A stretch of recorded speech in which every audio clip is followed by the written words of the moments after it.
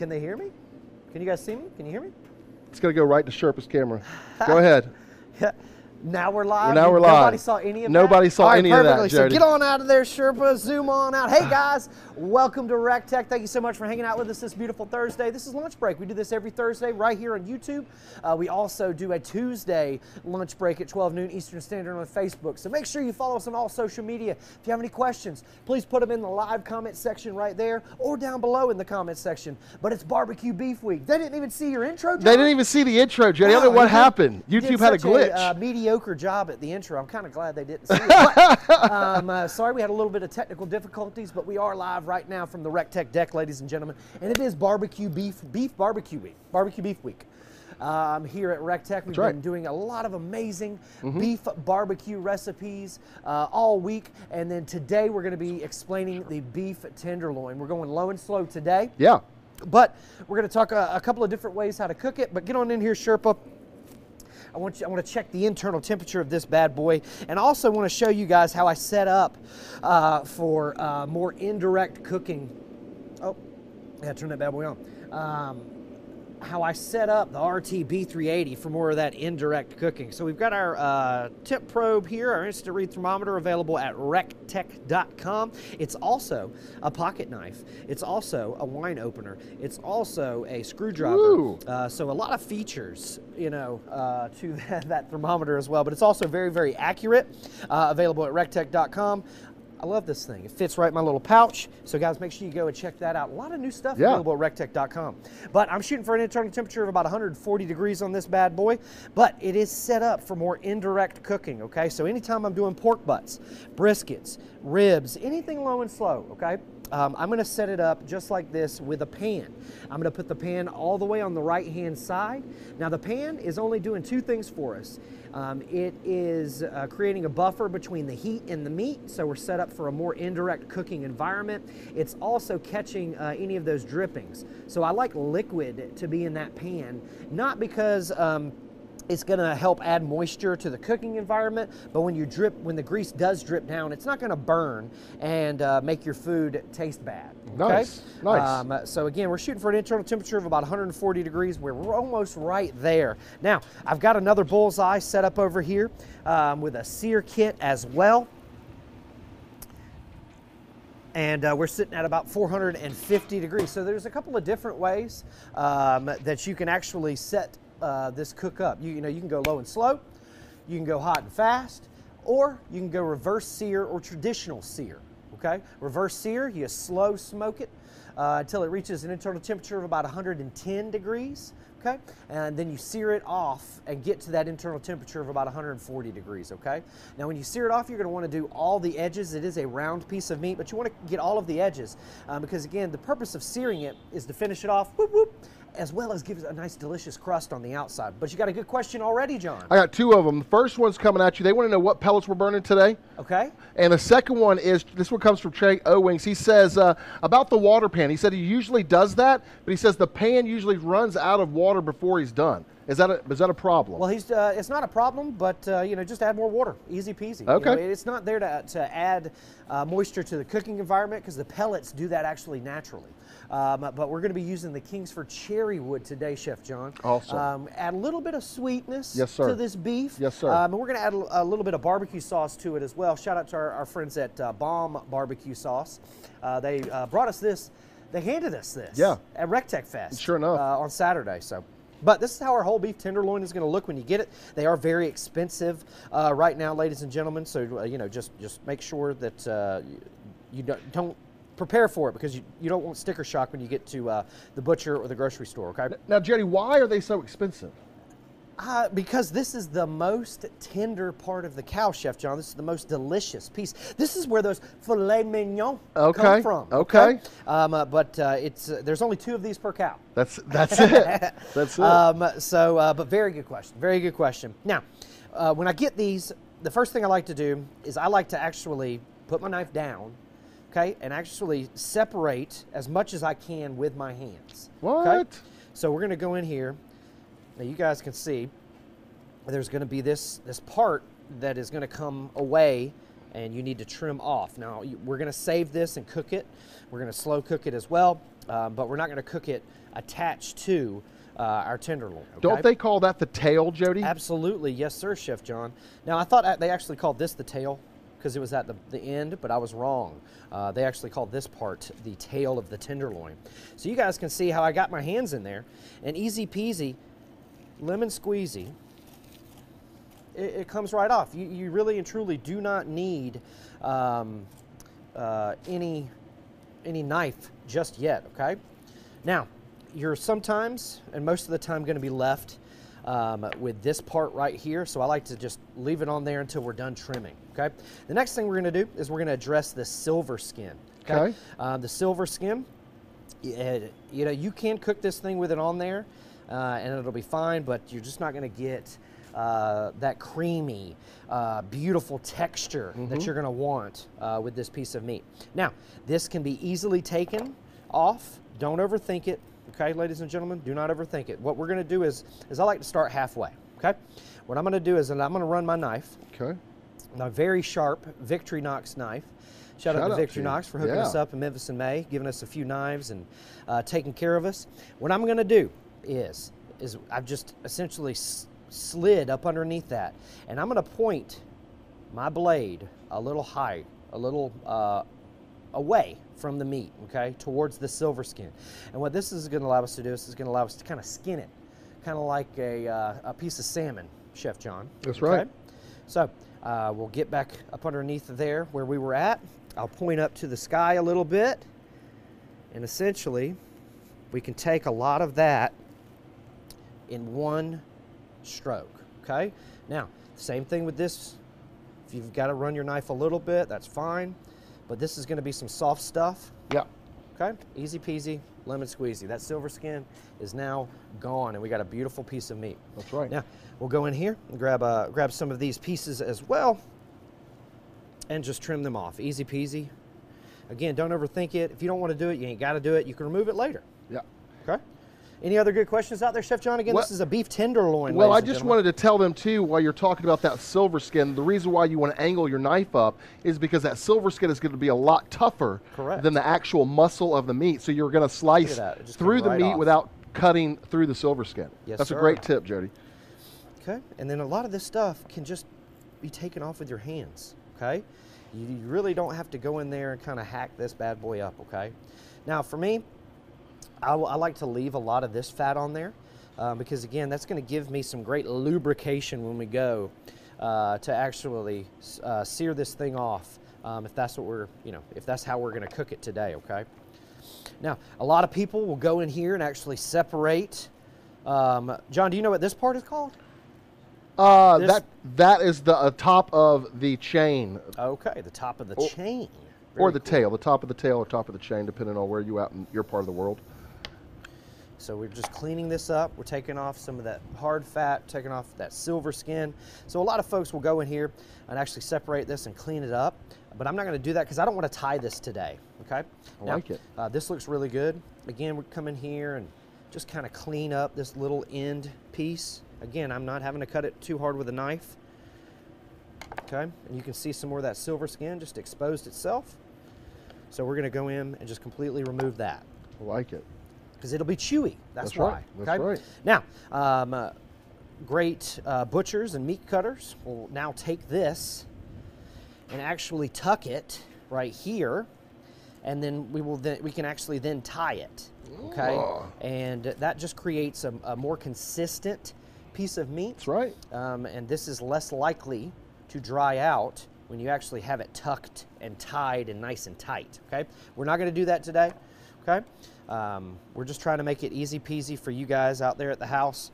When you got friends and relatives over, if you've never tried this before, I encourage you to go out there and pick up a delicious beef tenderloin. If you know any farmers or anybody, this is, part of the whole cow that you can purchase. And again, like we were saying, the filet mignon is cut from this, one of the most popular steaks in the world. Yep. And, again, it's the most tender part of the cow. I'm a huge fan of the brisket, but the tenderloin is a close second. Yeah, and it's going to be one of your most expensive steaks too. Absolutely, absolutely. But again, I like to leave all that fat on there. We're looking really, really good. Now, you can hit this with a binder if you'd like. You know, mustard, molasses. I don't really like molasses with the beef, but mustard, you know, olive oil, anything. You can hit it with a binder. This is still kind of tacky, so we're going to be fine. I'm going to season it up. Now, you can make your own rub if you'd like. Shout out to Boar's Line Out for hooking us up with some of your secret rub that you guys haven't released on the market yet. Secret. This mojo beef from our friends. That stuff's delicious. Out in Tennessee. This stuff works great as well. Again, the White Lightning, can't go wrong with it either. Ben's Heifer Dust, available at recteq.com. Salt, pepper, garlic, onion powder, paprika, parsley in here as well. This is one of my go-tos for beef. But we're going to use our buddy Dave Williamson seasoning today. We picked this up in Memphis in May. This has got a lot of coarse salt, a lot of coarse pepper, cayenne, red pepper flakes. So it's going to give us those savory notes as well as some heat. John, you got a good question? Yeah, well, we got a couple good questions. They're all starting to come in now. Bill Groves asked, though, could you use the trimmings for stock? No, absolutely, for sure. Yes, sir, without a doubt. You can most definitely use any kind of trimmings or any of that. You could actually, sorry, let me let that truck pass by. Shout out to Estes for delivering grills all over this fine nation. And shout out to who's ever calling me in my back pocket. You're probably not a family member. Now, Jody, we have some people in the comment section that said they are so excited to be coming back to Academy 2022. Yeah, I really didn't want to mention it, John, because we released the 2022 dates yesterday, and we're already sold out. So I didn't want to like make anybody mad, but yeah, we're excited. We're not trying to make anybody mad, but you know, I mean, what can we do, Jody? Yeah. What can we do? What can we do? It's a super popular class. A lot of people appreciate and love coming. You learn how to live the recteq lifestyle, but most importantly, you know, you get to meet and have fellowship with all of us. You know what I'm saying? So that's what it's all about. But yeah, we sold out of the 2022 recteq Academy dates. We're super, super excited, and we're thankful to all of those folks.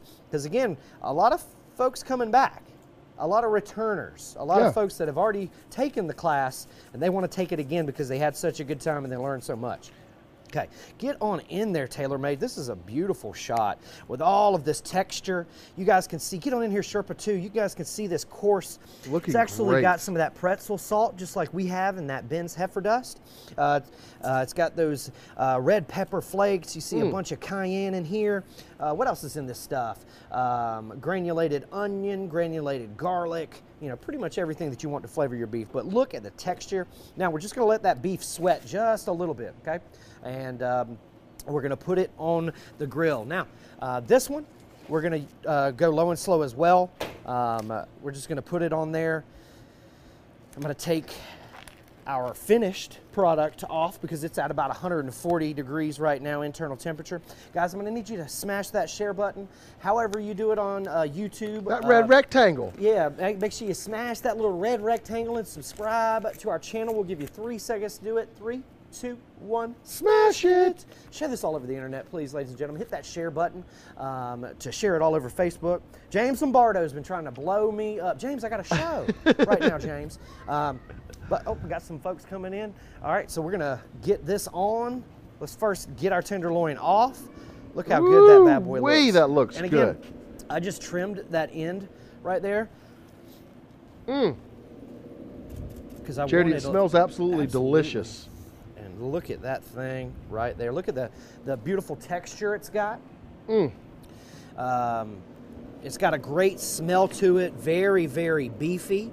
Yes. But you guys can see delicious. I'm tucking that end down here because, again, it's smaller and it's more likely to dry out, okay? Now, we could use the probe that comes standard with the RTB 380 if we'd like, but I've got my instant read thermometer right here handy, available from recteq.com, so that's what we're going to use to monitor the internal temperature of that bad boy. Now, the one thing that you need to make sure of is that you do not dry this out or overcook it. That is the last thing that you want to do. So it's very, very important to get yourself a thermometer that you trust, like the one attached to that PID controller, or like the handheld one that we have at recteq.com. John, you got some more good questions? Yes, this one's coming from Raining Tacos. And it's a Hey, what's up, Taco? It's a pretty good question. Okay. So he says, I'm really wanting the RT700, but I keep seeing talk that it's hard to get much smoke flavor compared to gravity-fed or offsets. Is that just the internet hate, or is there something to that, Barbecue Dad? Of course, that's just the internet hate. I believe pellet grills produce an amazing amount of smoke. I'm not a huge fan of the overwhelming amount of smoke that I get from like a side burner or a stick burner. I don't like to bite into an ashtray. Okay, I want that wood and smoke to flavor my food and not overpower it. So I think the pellet grills, recteq specifically, does an amazing job, especially partnered with those Kingsford pellets. It's very, very important to use 100% hardwood, and that's really, really important. Why? Because you don't want any fillers, you don't want any binders, you don't want any flavoring oils that the competition uses. Okay, you want 100% hardwood for 100% hardwood flavor. Okay, so that's why we partnered up with Kingsford, because again, it's 100% the wood that is printed on the outside. That's 100% cherry wood. That's 100% classic, which is hickory, cherry, and oak. Correct. But again, it's 100% the wood that it says it on the outside. It's just wood and water. There's no additives, no preservatives, none of that binders, stuff. So fillers. You're getting 100% of that smoke. But again, with recteq, there's no heating element. Nope. You know, you're using the wood and the flame as the fire and heat source 100% of the time. So it's producing smoke 100% of the time. Now you're going to see that clear and light blue smoke, because it's going to burn, you know, which is the very smoke pure. you want. You want that blue smoke. Absolutely. You want it to be almost clear, because again, you want it to flavor and not overpower your food. Now, let's look at this bad boy. I mean, it's got a great crust on it. Again, we could have taken this off at 110 internal degrees and then turned the grill up and seared it off, or transferred it over to our other bullseye here. But we decided to just smoke it low and slow 100% of the time. What we'll do is we're just going to cut, and these are going to be great for sliders, for little sandwiches. I'm actually really, really excited about this, because I'm going to save some slices for breakfast in the morning, and I'm going to eat some of this beef with my eggs. John, you got a good question? Yeah, this one is coming from Glock Dover, and he wants to know, can any brand of pellets be used in the recteq? Hey, great question, and the answer is absolutely. Any brand. The recteq is strong enough, sturdy enough, and built well enough that you can actually use any brand of pellets. You know, we're not going to void your warranty for using the competition brand of pellets. That's what all the other competitors do. We're not going to do that. You can use any brand of pellet in the recteq. Of course, we recommend 100% hardwood, and we recommend Kingsford. But if those aren't the pellets that you can get, hey, you know, get whatever pellets that you can find locally, okay? Easy peasy lemon squeezy. Just make sure they're cooking pellets. There's also heating pellets out there. Heating pellets are not filtered as much as cooking pellets, so just make sure that you do your due diligence, do a little bit of research, and just make sure that you know you're getting a good product. Very good questions today, guys. Thank you so much for tuning in with us. Again, this is Lunch Break. We do this every Thursday live right here on YouTube. Put your live comments right here. Put your comments after the video posts down there at the bottom. We'd love help figuring out what you want to see us cook. That's right. So please give us some suggestions down below. We would love to take some of your suggestions and run with them. John, you got a good question. All right, so there's two. First, right, Eddie guys. E wants to know, are we going to get a Shinerbach dad joke of the day? Oh, we will. We will. Just wait for it, Eddie. Wait for it. And the second one comes from Bill Groves. Bill asks, would there be any reason to baste the loin when you're cooking it? Yeah, you can if you want to, but for me, what I like is that crispy, crunchy outside. But look at this. This thing is cooked to absolute perfection, thanks to the recteq pellet grill and Kingsford pellets. I mean, this thing just is. I mean, I'm barely pulling it. That looks so good. It looks so good. Oh my gosh! So this is going to be my piece to eat. Get on over here and try some of this, Chef John. Okay, come. Now, our good buddy Dave Williamson was actually traveling the country, performing comedy shows. Yeah. He actually opens up for Bert Kreischer. You guys know he's one of the biggest comedians in the world right now. This is an amazing rub. Oh my gosh. Make sure you follow Dave on all social media at Dave W Comedy. But this is an amazing rub. You can check that out and pick it up on his website. Jody, you can taste the cherry. No doubt. In there. It's no so doubt. good. That sweetness from the Kingsford cherry did an absolute amazing job. And then it's not too spicy. No. It's like perfectly seasoned. Right. I mean, perfect. But not again, overly salty. But we seasoned the outside of the meat, ladies and gentlemen. We didn't season the inside, so you're getting all that beef flavor. Right. Plus all the seasoning, a little bit of spice from the crushed red pepper. That cherry perfect amount of salt. So good. But yeah, if you want to, I'm not a huge fan of it, but you can also just hit it with a little bit of barbecue sauce. There we go. Let that barbecue sauce set. I would use what I'm talking about. a little bit thicker of a sauce, but this is going to be absolutely amazing. Oh yeah. Oh yeah. Oh, there we yeah. go. That ties everything together, Chef John. Wow, it really does, Jody. I mean, there's a little bit of there's sweetness in here. That's just tying everything together. A little bit of acid in there, tying everything together. Acid, absolutely. Really good. You nailed it, my friend. Man, this is a great recipe. And it's easy too. Where do they find it, Jody? Guys, you can sign up to get this recipe aggressively shoved into your email inbox. Just go to recteq.com/lunch break. Fill out all the information, check all the boxes. That way we can legally send you these emails and fill up your inbox with some delicious recipes. Again, sign up for the newsletter at recteq.com.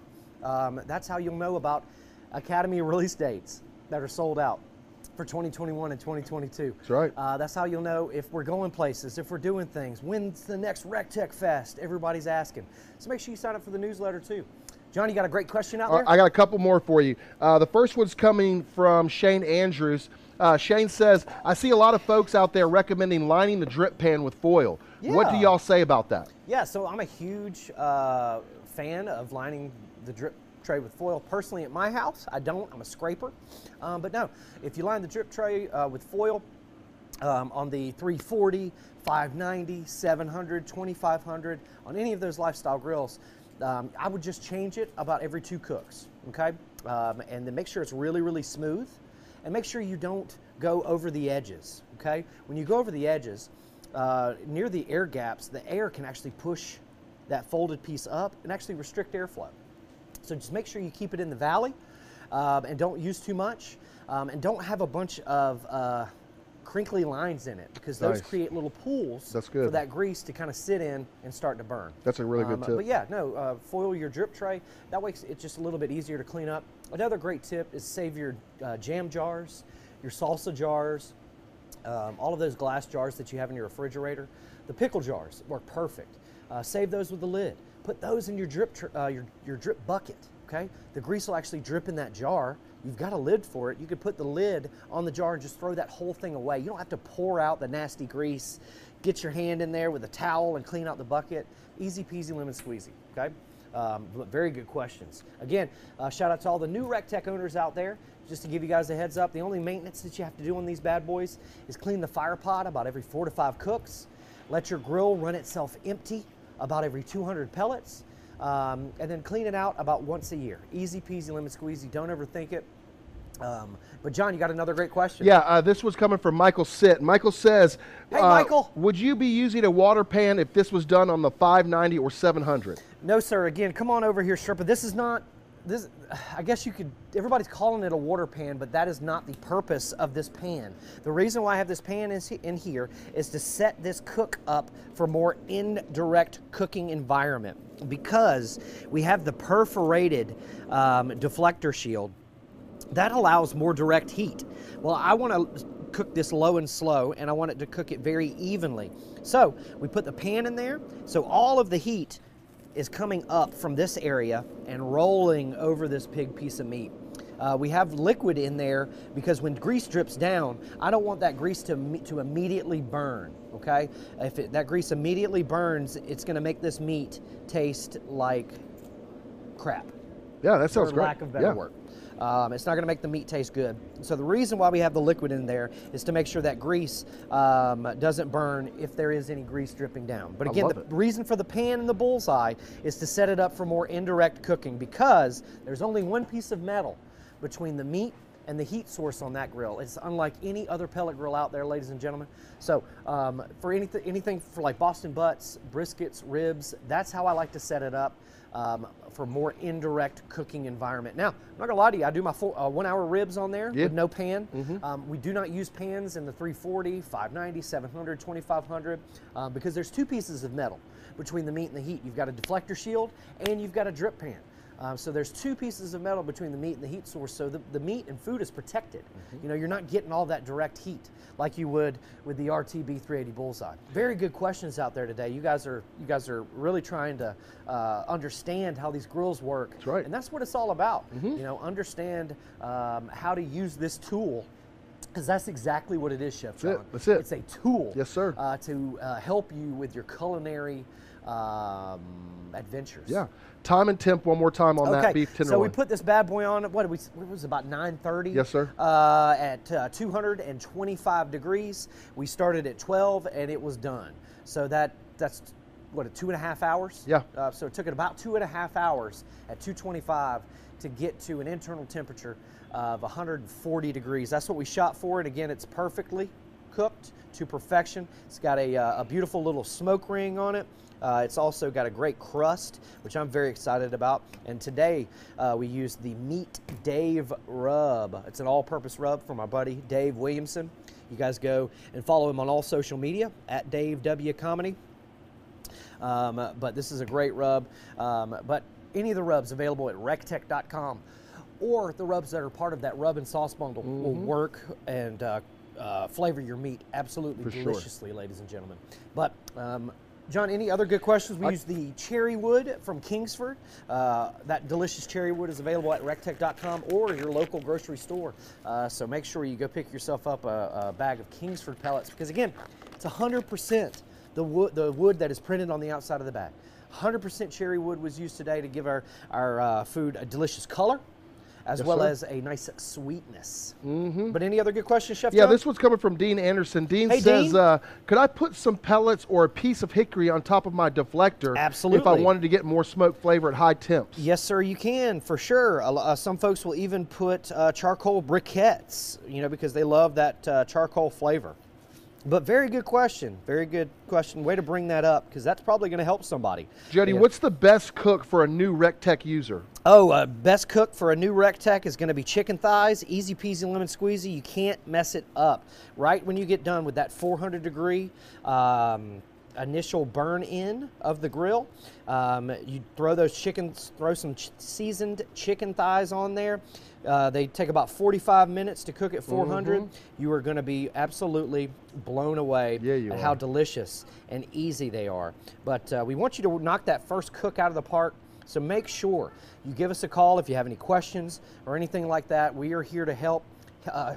Chef John is at Chef John Pinnell on all social media, or Chef John at recteq.com for for his email. Greg is at Chef Greg Muller on all social media. That's right. Chef Greg at recteq.com is his email. Mine's Jody at recteq.com. That's right. You can find me on social media at BBQ Dad Jody, spelled BBQ DADJODY. Please go out there and follow me. Got a lot of adventures coming up. Yeah, you do. A lot of great content coming up. Yes, sir. But easy peasy lemon squeezy tenderloin. Ladies and gentlemen, go pick yourself up some beef this weekend. That's right. Or tomorrow, because we got Memorial Day Memorial coming up. Day, baby. What are you going to do for Memorial Day, John? You know, I'm going to be ripping lips on the lake, my friend. I heard that we were off. Yeah. So my beautiful wife is going to be out of town, so I'm going to have the boys all week. Bring them on the boat with me. Let's go rip some lips. Let's do it, baby boy. Okay, You bring the food, I'll bring all the fishing supplies. And the life vest for the little ones, because I ain't got no baby life vests on the boat. Hey, so Jody, this question you get all the time. I know you love answering. This one's coming from Ken Lawson. He says, how often should you vacuum out the ash at the bottom of your grill and at the same time empty the fire pot? All right, so the fire pot, what I like to do is clean it out about every 4 to 5 cooks. And all I do is I take my gloved hand. When the grill's cool, I stick my hand in there and I scoop out whatever little ash and pellets are in there, and I throw it down at the bottom of the grill, the bottom barrel. I only clean out the bottom barrel about once a year.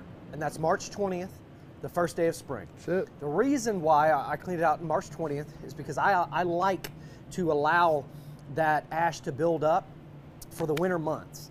So if you leave the ash at the bottom of the barrel, it's going to do 4 beneficial things for you. Yes, it's going to do 4 beneficial things for you. The first thing is it's going to catch any fly ash that may be flying up. Having ash down at the barrel helps catch all of that stuff, so it doesn't run against stainless steel and run right up into your cooking chamber, okay? So the first thing it does, it helps catch ash that's flying around in your chamber. The second thing it does, okay, it creates a layer of insulation. That's right, that ash creates a layer of insulation so your grill loses heat less quick. Right, John? That's right. Slower. Loses heat slower. That's right. The third thing it does, it reduces the surface area that the grill physically has to heat up. Right. Think about that. If you allow that ash to build up, it reduces the surface area that the grill physically has to heat up. Your grill will heat up in temperature quicker. Yep. It'll also recover in temperature quicker. Yes. The fourth beneficial thing it does, I'm a messy cook, ladies and gentlemen. When grease drips down to the bottom of that barrel and I got ash down there, it helps clean that grease up much, much easier, okay? It actually absorbs into that ash, and again, all I have to do is clean it out about once a year. So there's 4 beneficial things to allowing the ash to build up at the bottom of your barrel. Now, if you cook a lot and that stuff starts to pile up, yes, I encourage you to clean it, but don't get in there and vacuum it out every time. Allow some seasoning to build up. Cook 20 is going to taste 20 times better. Why? Because you've developed seasoning on the inside of that grill. You've got some grease. You've got some food particles all in there, help flavoring that food. Okay, but again, I leave you with this for the weekend, ladies and gentlemen. Don't overthink it. Easy peasy lemon squeezy. Say that in your head when you're cooking, and I promise you, cooking is going to be a much more funner activity than it has ever been before. Okay, just don't overthink it, guys. Amen. Amen. John, to you got that. any good questions before we dip on out of here? They are absolutely Again, look at this beautiful tenderloin. It. A time and temp, it took about 2.5 hours at 225 degrees to reach an internal temperature of 140. We used the Kingsford cherry wood on the RTB 380. We set it up for a more indirect cooking environment. So you guys try that at home and let us know how it worked for you. We used the Kingsford cherry wood. I said that already. Yeah. What about those new pellets from Kingsford? When are those available? They want to know. Yeah, that's right. If you guys didn't know, Kingsford unveiled 3 brand new flavors of pellets this weekend at recteq Fest 2021. Those will be available soon, only from recteq.com for 1 year, John. Okay. So we are the only supplier of those pellets for an entire year. I love it. So make sure you guys check out recteq.com for all the specials and new stuff coming. Sign up for the newsletter because you're going to find out what those flavors are. And make sure you sign up for this recipe, recteq.com/lunch break. But I do got a dad joke of the day. It's going to be a classic one. I set it out there at recteq Fest. Yeah. What do you see when a duck bends over? What do you see when a duck bends over, Jody? His butt quack. Hey! Classic dad joke brought to you by Shinerbach Beer. There's nothing finer than a Shiner, ladies and gentlemen. Go out there to your local retailer and pick up a 6-pack delicious Shinerbach beer. I will, right when I leave work today. Sure enough, be drinking it for Memorial Day. I'll spill it. I have a hole in my lip. Guys, thank you so much for tuning in. If you have any questions, please put them down in the comment section down below. Remember, we need your help to know what you want to see us cook. So please leave that in the comment section. Don't forget, Fun Day Friday is going to be a great one tomorrow. We're going to be cooking beef brisket, the culmination of barbecue month. Climaxing. We're climaxing on beef briskets. I'm telling you, tomorrow. I cannot wait, Jody. I'm fired up about it, so make sure you smash that share button, guys. Thank you so much from everybody here at the recteq Worldwide headquarters in beautiful Evans, Georgia. God bless you. God bless the United States of America. And where are we going to see him at, John? At the recteq. That's do. Look at that. Look at that tenderloin. Man, even them flies want to eat it. recteq lifestyle. Set it and come get it. Oh, whoa. When the sun starts going down. What time is that? We're out.